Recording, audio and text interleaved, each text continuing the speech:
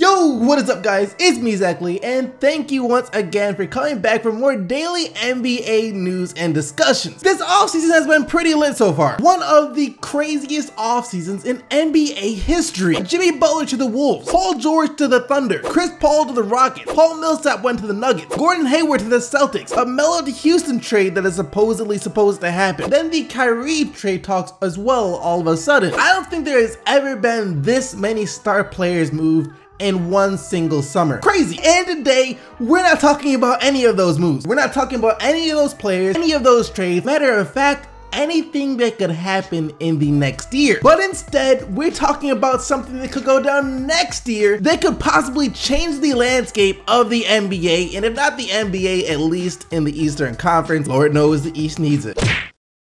These rumors have been around for a little bit now, but were given more life a couple of days ago when John Wall, one of the best point guards, not even point guards, one of the best players in the NBA, who was coming off an amazing season, and if it weren't for the jaw-dropping numbers put up by James Harden and Russell Westbrook, could have been in the MVP conversation himself. The man was balling out last year. That was the Wizards team where at the beginning of the season, they didn't even look like they were gonna make the playoffs in the Eastern Conference. However, thanks to John Wall balling out, they only missed the Eastern Conference Finals by one game. And John Wall is still only 26 years old. He hasn't even played the best years of his career yet. I don't know about you, but that's pretty scary to me. Anyways, getting a bit off track here, I just get kind of excited when talking about players like John Wall. Like I was saying, a couple of days ago, John Wall agreed to a 4-year, $170 million contract extension with the Washington Wizards. Congrats to him on the payday, and also congrats to the Wizards on managing to keep one of the best players in the NBA. It seems that's something that's getting harder and harder to do in the NBA nowadays. And to me, the fact that John Wall signed that contract extension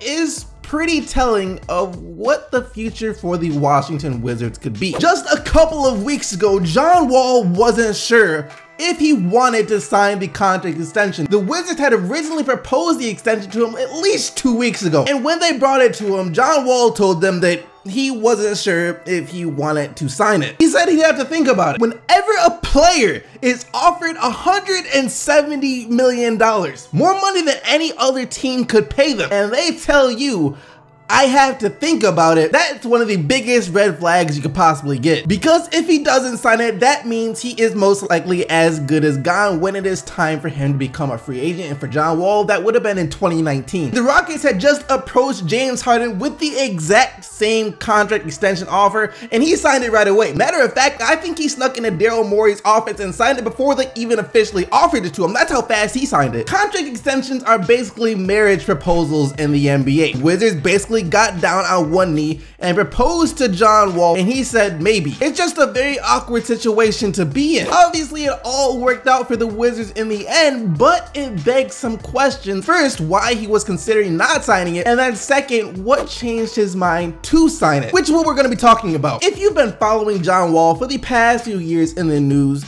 there's been a pretty common theme, and the answer to the question is right there. John Wall wasn't very happy because he wanted to win. More than anything, that's John Wall's end goal, to win an NBA championship and to be known as one of the best players in the NBA. For a while, the Wizards weren't able to bring him either one of those things. He felt he wasn't getting enough recognition playing for Washington, and he wasn't sure if he'd be able to win a ring with the Washington Wizards. So that's why he was putting off signing the contract extension, because he wasn't sure that he could win with the Washington Wizards. He even said in a video, I believe, when he signed the contract to Wizards fans, that his goal is to bring them a ring. What up, people? This is John Wall, just checking in, letting y'all know. I know I wasn't going nowhere. Re-signed with the Wizards, man. Signed my extension. You know where I want to be. I love being in DC. I love the organization. Love my teammates. I love the amazing fans. Just had to think it out with my family and friends. We made a decision. Y'all know where I want to be at. I'm happy I'm coming back for another 4 years to be a Washington Wizards. Y'all know what I'm going for. Definitely going to bring y'all that championship. That's my ultimate goal, and I ain't going to stop till I get it. Peace, love. But then that begs the question as to what on earth makes John Wall think he can win with the Washington Wizards. I mean, they're a good team and all, don't get me wrong, but by no means are they championship contenders right now. The Golden State Warriors are dominating the NBA for at least the next 3 years. And not only that, the Wizards still have to prove they can get out of the Eastern Conference. They still have to go through the Cleveland Cavaliers and even prove that they can make it past the Boston Celtics. And Washington really hasn't even done anything this summer to drastically improve their chances of beating either of those teams. The Celtics added Gordon Hayward and also drafted Jason Tatum, so they got better. And the Cavs are a mess, but they're still the favorites to come out of the East. So what is it that all of a sudden caused John Wall to have a change of heart and determine that the Wizards will provide him with a chance to win a ring down the line? Once again, the answer to that question is pretty simple. DeMarcus Cousins, the man who is set to become an unrestricted free agent next summer. Everyone knows that John Wall and DeMarcus Cousins are basically best friends. Cousins said back in December that he and John Wall have discussed playing together in the NBA at some point. They want to play together. They were teammates back in Kentucky before the NBA, and now they're looking to team up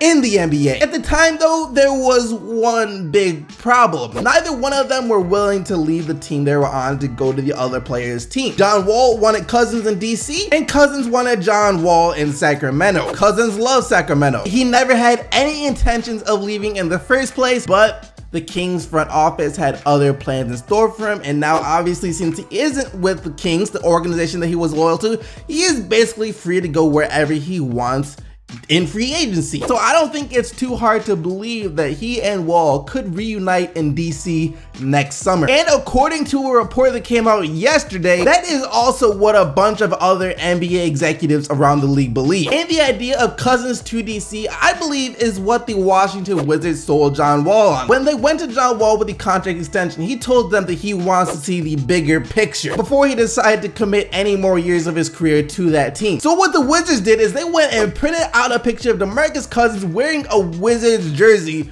and showed that to John Wall and said, this is the bigger picture right here. John Wall then maybe called up DeMarcus Cousins, asked if he would even consider coming to DC in the first place. Maybe DeMarcus Cousins said, yeah, but I'm not trying to start anything, so I don't know. But I'm assuming he did, because that's why John Wall committed to an extension with the Washington Wizards. And now here we are. This article comes out claiming the exact same thing. GMs around the league believe that DeMarcus Cousins will end up playing with John Wall next year. So that is the whole thought process as to why John Wall signed with the Washington Wizards. He wants to win a ring, and he wants to play with DeMarcus Cousins. Signing with the Wizards gives him a chance to possibly do both. But that being said, could a core of John Wall, Bradley Beal, and DeMarcus Cousins actually be good enough to win a ring in the NBA? Would they be good enough to beat the Golden State Warriors? I don't know, maybe 1 year? A lot can happen in the NBA in 5 years. I'm saying 5 years because that's most likely how long this core would have in order to do that. And with the core of DeMarcus Cousins, Bradley Beal, and John Wall, the talent is most definitely there. They still have to fill out their bench because that is a huge area of concern. But like I was saying, who knows what the NBA could even look like in 5 years. Maybe this team would then be good enough to win a championship. If this 2017 NBA offseason has taught me anything at all, it's that you can't predict what will and what won't happen. As a team or a player, if you want to win, all you can do really is put yourself in the best position at that time to win a championship, and then just go with the flow of whatever else happens. And if the Wizards are serious about landing DeMarcus Cousins, then you really can't ask to be in a better position if you are John Wall. But that's going to lead us to the question of the day. Do you think that DeMarcus Cousins will end up on the Washington Wizards? If so, do you think that they will ever win a championship with that team? Let me know down in the comment section below. But now let's take a look at what you guys said in yesterday's video. And yesterday, after Magic Johnson said that he expects Brandon Ingram to score at least 20 points per game this year, I asked you guys what your expectations are for Brandon Ingram this year, and here's what you said. Before Brandon Ingram thinks about scoring 20 points, he should get to 20 pounds. Question of the day: Brandon Ingram is going to be a scorer, but that's all. Best career stats: 25 points per game, 7 rebounds per game, 4 assists per game. Question of the day, I don't think Brandon Ingram has that killer instinct to do that yet. I do believe he'll average somewhere close to that with the addition of Lonzo Ball and a hungry Julius Randle on that roster. I don't think Ingram has it in him to be the focal point of this Lakers team. There's just something that you see in players like KD and LeBron when they were young, and now even in Lonzo Ball and Jason Tatum, that just lets you know that they're hungry for buckets. I don't see that in Brandon Ingram yet. P.S. Love your vids. Please choose this comment so I can impress my girlfriend. I got you, fam. But I don't know, when KD first came into the league, he was kind of like Brandon Ingram is now. He wasn't the same player he is today. He was kind of quiet, kind of like the nice guy. But like you said, he did still get buckets. And I think Ingram could be the same. Like I said yesterday, 20 points per game would be the absolute best case scenario for Ingram in my eyes. And I think somewhere like 15 to 17 would be more realistic. Like always though, don't forget to leave your answer for the question of the day down in the comment section below. But other than that, thank you once again for watching the video. Hope you guys did enjoy it. If you did, don't forget to leave a like and subscribe for more daily NBA videos. And until tomorrow, keep getting the buckets, Team STC, and I'm out of here. Peace!